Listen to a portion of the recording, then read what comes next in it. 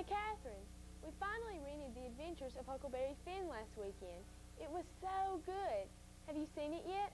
No, I still haven't seen the movie, but I wonder if it's as good as the book. When I was about 8 or 9, my dad read it to me, just a little each night before I went to bed. That must have been fun.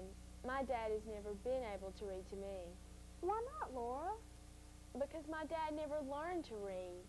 You see, my grandfather died when my dad was just a small child. He never even finished school. My dad cannot do the things that most people take for granted, even you and me. Things like reading a newspaper, a magazine, even looking up a telephone number. I wish I could help him somehow. Wait, I know how you can help your dad. There's a program. It's called Adult Education. It's right here in town. They have teachers who can help your dad learn to read and write. All you have to do is talk it over with your dad, and he can call Betty Sylvie. Let me see if I can find the number. Here it is. The number's 433-3536.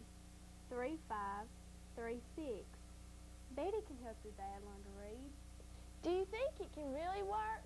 I mean, do you think he can learn to read after all these years? It can never be too late to try. What you have just witnessed may very well be occurring in your own home or the home of a dear friend or loved one. We are asking that you will call Betty Sylvie at 433-3536.